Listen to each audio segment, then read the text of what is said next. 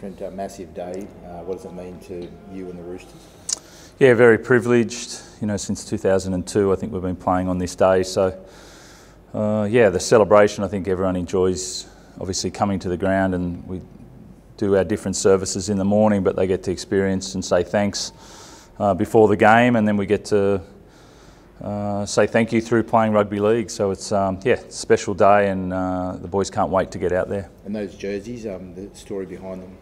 Yeah, so the blue, or the Bondi blue as we call them now, they're obviously rationing during the war. It got, you know, from 1939 to 45, it got tougher and tougher as to get product into Australia. And in 1944, they, you know, the rationing of all things, they just only had enough dye to tint the jersey, enough just to get a little bit of blue in the jersey. So yeah, they wore that 1944 and 45 premiership victory as well, and then we wore it at different times during the 60s as well. So it's been great to bring that back out again. It's obviously a big day for a returning player, Angus Crichton. Yep. You obviously think that he's a strong person individually. Yeah, he's worked hard this year to get himself right off the field, and to go through what he needs to do and get his life in order. He's been training all through that period. And keeping physically fit, so that has never been in question, the physicality that he was going to play with. And we've seen a guy that's trained really well, fit back in physically well, and we feel like he's right to go. The value he brings to the side, it must be huge. Yeah, it is. He's a good voice for us to have. He's a strong line runner. He's a physical player, and he's an Australian player. So. For us, we've missed him, so to get him back in there has been really important this week. Is it earlier than you expected or forecast? Yeah, it's hard to. There wasn't a timeline on this. We weren't really sure at which speeds things were going to go, and but you know, obviously that's not my decision. There's been a medical decision before it got to me, and then all the OKs were there, and then it got to me around the footy decision. So. Yeah, we've ticked all those boxes, and it's yeah, he's right to go. So, you know, it's a never-ending path, as far as I know. So, but it's great to have him back on the footy field and doing what he loves. It's a part of the process as well. And Angus spoke yesterday. Is it a positive that he's already talking about playing well enough to put himself in Origin frames and being that representative player that you mentioned? I think that's always been a part of him, and his desire to be the best possible player he can. So if he's talking in those terms, that means that he's really focused on playing, and that means that his goals are very clear. So yeah, that seems like a really good mindset to be in. Any reservations to starting? You're happy to get him straight in the mix? No, I thought it was better to get him started. You know, between him and Satili. As I said, physically he's really good, and I felt like him getting out there, the way that I've seen him train over the last month as well, he's hit his mark continuously. So that's been really good to see, and to get him out there to start's been, yeah, it was an easy choice actually. Joey Manu as well. Yep. It's not a gamble in any way, is it? No, I don't think it is. I think Joey's played enough footy. He's played enough footy in lots of different positions. Centre, fullback, 5'8". He's had roaming roles. He's got great understanding of the players and the team around him. So it's come quite naturally. But it's also, you know, we need to give him you know, the space there to allow Lucas to take the responsibility to run that team, and allow him to get into the game as he sees fit. Because even though he's played many games, you know, we want to allow him to feel the game and express himself how he wants. How did Sam go yesterday? Yeah, pretty good. Yeah, it was good to go out there and see him run around, and we had an indifferent performance from our reserve grade, so we want to do better there. But yeah, it was good to see him get out there and play lots of different styles of play, and work out how he wants to sort of run that team. Can you give us a little insight into what it is you're looking from him, and did he do those things yesterday?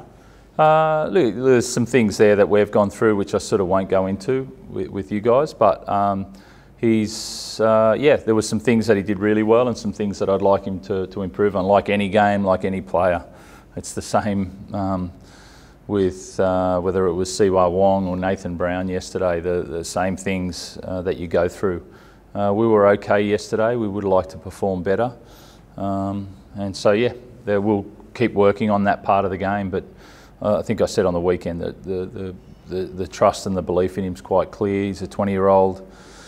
He'll continue to progress a lot over the next sort of few years of his career. So this is just a part of it. Do you feel it kind of gets overblown a bit, Trent? Like you change of Never. playmaker? But it's not the first time you've done it, right? Like you've mentioned Joey Manu, I think Latrell as well. You've given spells in reserve grade to get to that level. Like I mean that's the beauty of the interest that's in our sport, and the 24-hour news cycle. We like to create that interest, and that's why we watch the game. So that's definitely not a negative.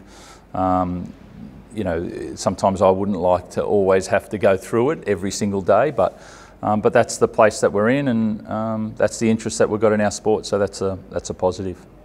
Well, tomorrow, obviously, the Dragons haven't been going great, but they weren't going great last year, and they come up and rolled you over. What are you expecting from them? Yeah, just I've been watching them pretty closely this year, and we know what to expect. We know where their strengths and weaknesses lie, and a lot of this week's been around us, obviously focusing on changing combination and some new guys getting in. So it has been a back to our style of play and focus on that. But we know what to expect, and we're looking forward to it. They play quite a sort of conservative style of footy, and you struggled with that against the Dolphins in round one. So is that something that you're worried about in terms of the way that they're going to play versus the way you play? No, never worried. Looking forward to it.